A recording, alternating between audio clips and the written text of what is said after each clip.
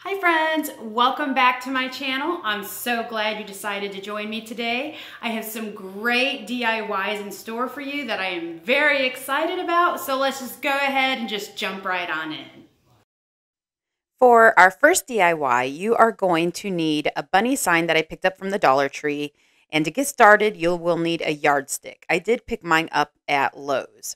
And I cut a little over 9 inches off of the bottom of it. And then I am going to take the bunny sign apart. You can see the little happy Easter typically dangled from the little bunny head. And I am going to glue it down to the yardstick. Now, I'm going to go down as far as I can on the top with the little bunny head without being able to see the yardstick. And then I am going to go about 5 or 6 inches down with the happy, and then the same with the Easter, just hot gluing them all in place.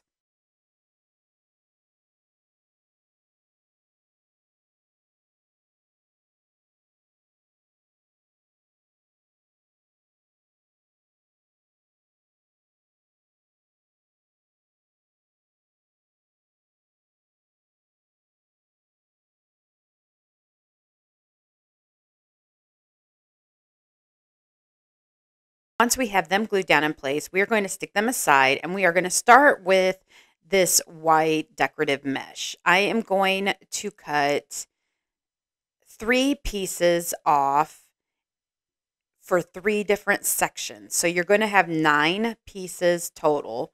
And then you're going to need 3 different pipe cleaners. And we are just going to roll them up as though we were making a wreath. And we are going to have 3 to each section. And then we're just going to tie them off with our little white pipe cleaner here. And then we are going to set them aside. The main purpose for this is it will just add some dimension to the ribbon when we put the ribbon in place, and you won't see all that much of it. And then I also took a couple of my Easter decorative mesh that I had picked up at the Dollar Tree, one in blue, one in purple, and one in pink. And you will cut 3 pieces of each color because we're going to combine them. So each little section will have one blue, one purple, and one pink.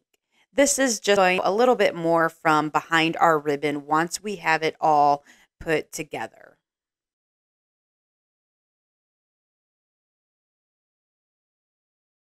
Again, just tie the 3 different colors with your pipe cleaner and set them aside. Then I have this variety of ribbon. They all came from the Dollar Tree except for that white one, well, kind of a cream color I just showed you. That was $2 from the Dollar General. I did get it around Christmas time, but I absolutely love it, so I'm including it in this so that way we don't have too much color. And then these over here, the one with the carrots, the burlap with the little ribbon here. This is just so that way we can add a little bit of dimension, a little bit of something different.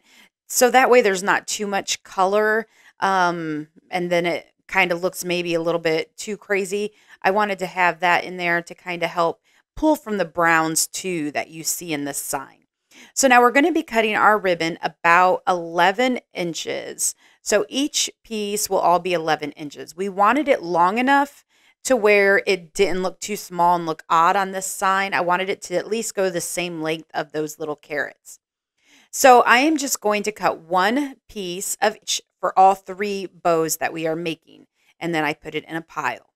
Then we are going to get started on some messy bows. Again, no rhyme or reason. I did kind of take the cream color and the burlaps and the ones with a little bit of brown, and I kind of spaced them out so that way it can separate some of the colors we have in here. And I am just laying them out the same way I would a messy bow. Then I am going to take the colored mesh and I am going to place it in between some of the ribbons. So not at the bottom, not at the top. It's going to kind of be in the middle. It will help elevate some of those ribbons and allow it to be seen a little bit so that way it don't get too covered up by all of the ribbon once we get it in place. And as you can see, I think every single one of my animals came into this video this time. They love it when I DIY, apparently. They want to be part of the videos. And we are just going to use that same pipe cleaner that we had the colored mesh, and we are just going to undo it when we get them all together and use it to tie all these up as well. And then just separate the ribbons and the mesh and make it as fluffy as possible. And then I decided I was going to color up the space of the yardstick that you could see with this scrap ribbon that I had. Use anything to cover it up. If you want to paint it, feel free to do that as well. I just thought it would end up taking too many coats and didn't want to give it that many coats. So I thought this was a quick way to cover it up so that way you wouldn't be able to see it behind my bows, and was just a little bit quicker for me. But it's all personal preference. If you want to paint it, go ahead. Then the first thing we are going to attach is the white mesh. We're just going to flip it around and we're going to tie it on the back side. And we're just going to fluff out those pieces a little bit so that way we can place the bow in between there as well. And I also did decide to put some raffia in here, again, just to add a little bit more dimension from all the color that we have going on. And I thought it just gave it another little touch. And we're just going to tie that to the back as well, from the white mesh as well. And we are going to tie them together so that way they are nice and secure, and push them flat. So that way we don't have any issues pushing this against the wall. So now you can see our bows are nice and full. I love how they look. I love the messy bow look. And I am going to hang it up on my wall so that way I can see how everything lays and cut some of these pieces a little bit. You want to make sure you can see the happy Easter that is on the carrots. And after I was done with the video, I actually did have to go back in and trim mine up even a little bit more because I wanted to be able to see it. And then I did remove the bow that came on the bunny, and I placed one that matched the rest of the ribbon that we have now on our lovely little door hanger here. And I just thought this was so cute. I have wanted to make this for a little while. I have had all the supplies, and I've already had this in my mind, and it actually came out exactly how I had envisioned. And it is a super cute door hanger or just somewhere to have on your wall. I just thought it's super colorful for Easter coming up, and definitely a large item you can have displayed in your home.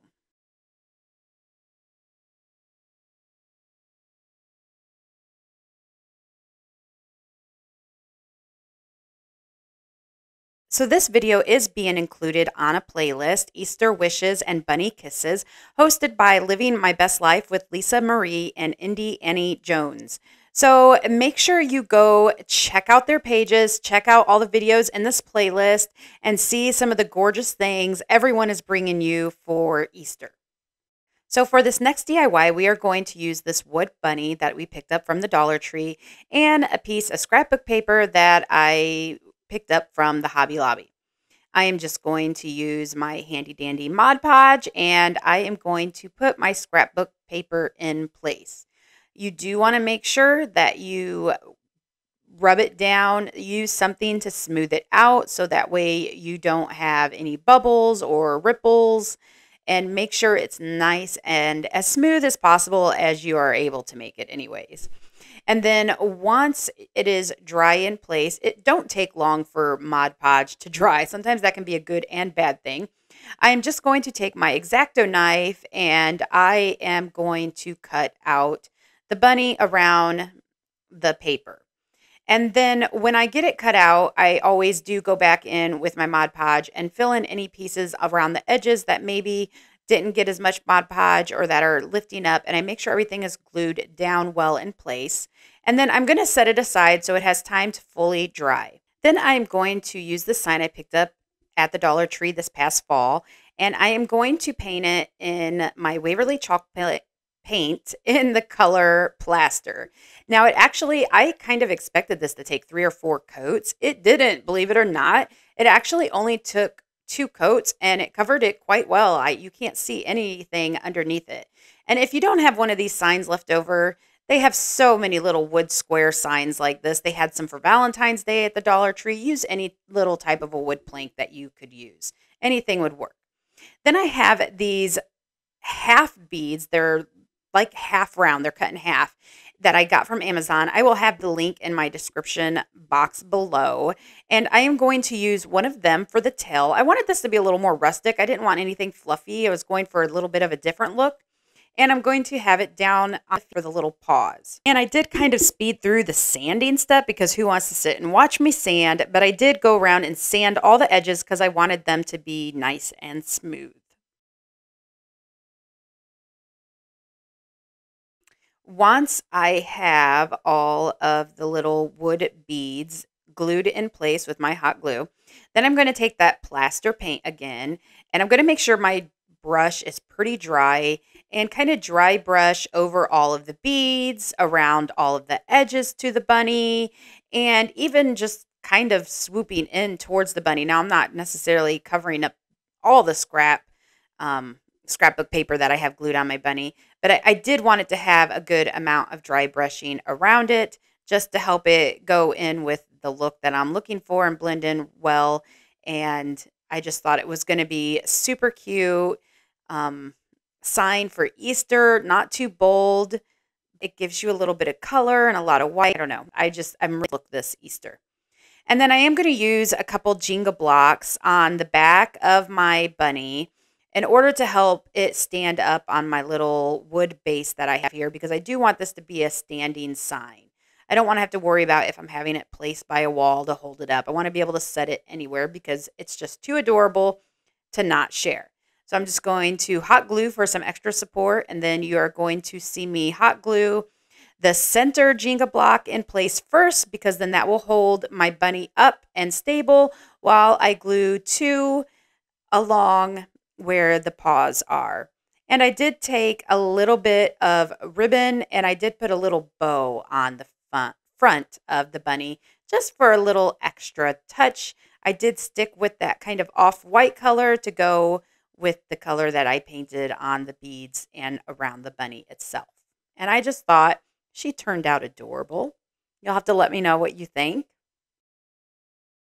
I am just so ready to get all of my spring and Easter decor out and just all the pretty colors that come with it. I still have my St. Patrick's Day decorations up right now, but those are probably not going to last much longer in my home. You'll have to let me know what your home is decorated in currently in the comments down below.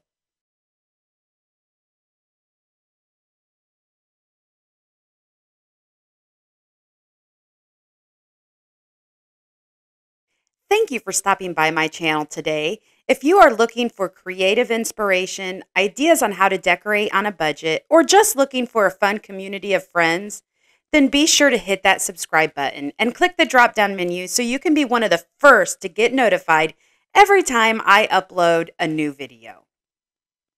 Also, be sure to follow me over on Instagram at Home with Rebecca Jane, where I post even more tips and ideas on home decorating. This next DIY is super quick and super easy. You're just going to need a couple of the wood blocks from the Dollar Tree. And then I have these napkins that I picked up actually from the Dollar General, but they were only $1. When I saw them, I knew I had to have them. I just thought this bunny was adorable and loved the little eggs that was on it. I just loved everything about it. So I'm going to cut out the eggs. I'm going to cut out the little bunny. And I am just going to Mod Podge it in place on my little wooden block here.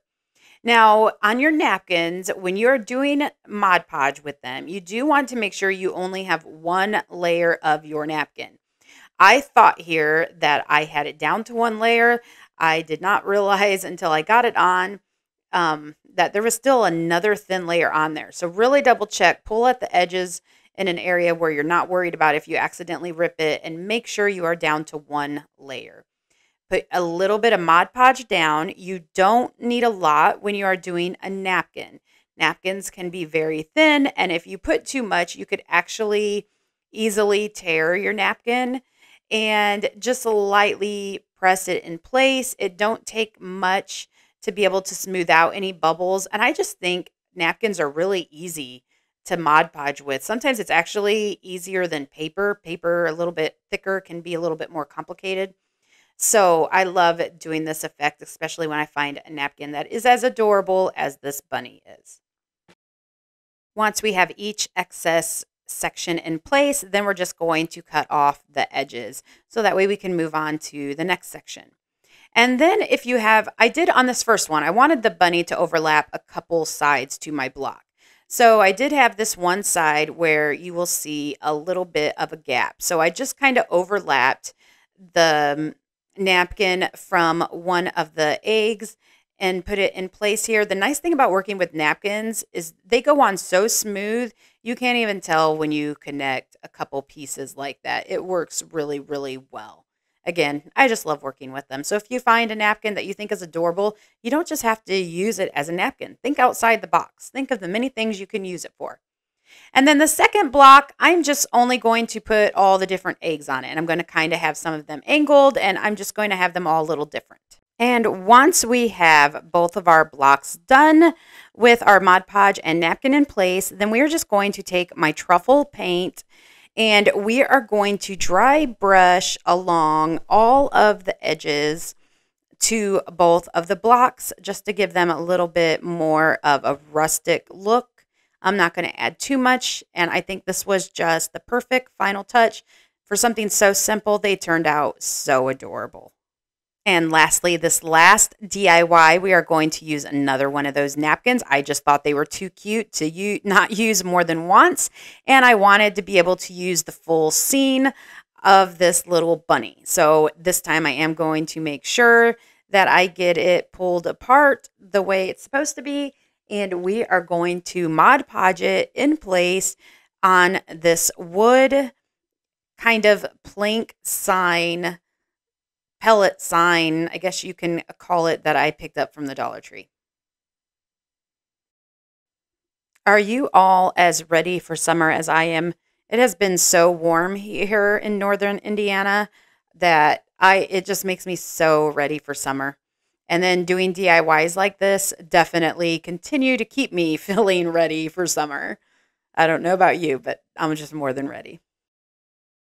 Once you have the napkin in place, just add any additional Mod Podge that you need along the edges and smooth it out with your fingers. Again, making sure you don't tear it, but we also want to make sure there's no bubbles.